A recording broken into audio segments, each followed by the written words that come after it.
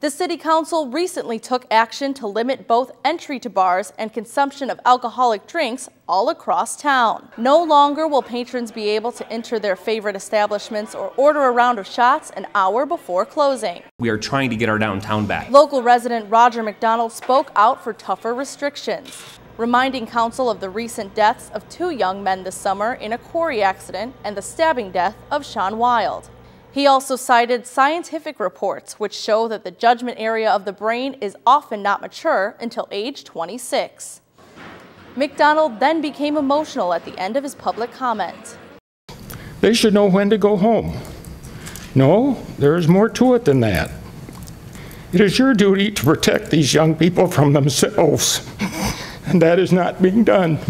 Much of the discussion centered around the overconsumption and large serving size of beer. Councilman Wentz stated that often bar specials include 24-ounce domestic beer bottles for $5 and asked Police Chief Marshall to weigh in. The issue is overconsumption. That's where our problems in the downtown come around. And anytime you're giving people 24 ounces of beer, the more alcohol you give them, the more they're going to drink. After much debate, the council ruled to limit non-craft beer serving size to 22 ounces, down from 24, but also allowed craft beer size to stay at 24 ounces. They also restricted bars from announcing last call for shots or soliciting shot sales. Council did grant preliminary approval to the DuPage Children's Museum to be able to apply for grant money through the city's Special Events and Cultural Amenities Fund. The October 31st deadline for SECA grants is fast approaching for Naperville not-for-profits. Back in 2010, the museum lost their right to apply for the funds when the city bought their building and property, allotting $150,000 from SECA to pay themselves back for the purchase each year. Now council is taking the initial steps to amend the museum's lease to allow them to request a direct grant from SECA.